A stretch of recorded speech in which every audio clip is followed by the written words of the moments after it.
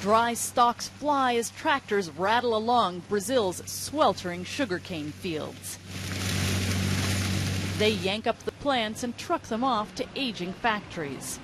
This is the frontier of a new energy revolution, one powered by leaves, stalks, and organic waste instead of fossil fuels.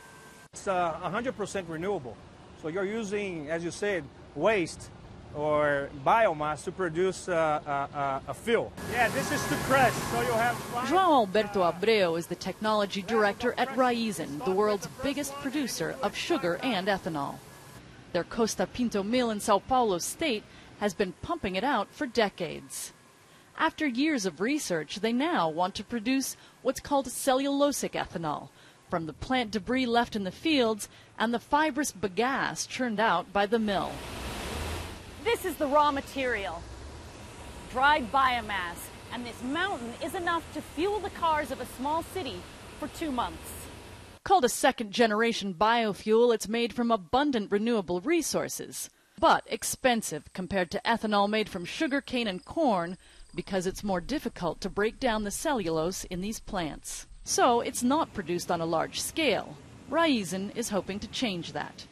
They're going to build a new industrial-scale plant that will be completed in 2014. You can use the same supply chains that you use to bring the sugarcane to also bring the biomass together. So you save a lot of money integrating the two plants together.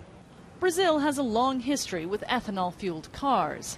A breakthrough came in 2003 when flex fuel cars were introduced, which could switch between gas and ethanol. Lately, more of a burden than a blessing for ethanol, since gas prices have been kept artificially low by the government keen on controlling inflation.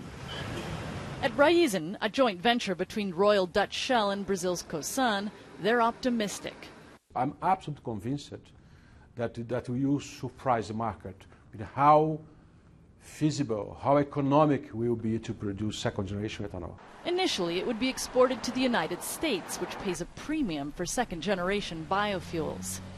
To meet expected demand, they want to build a total of 8 plants in 10 years. But it's a race, not only in Brazil, but around the world, to be the first to produce cellulosic ethanol on a commercially viable basis.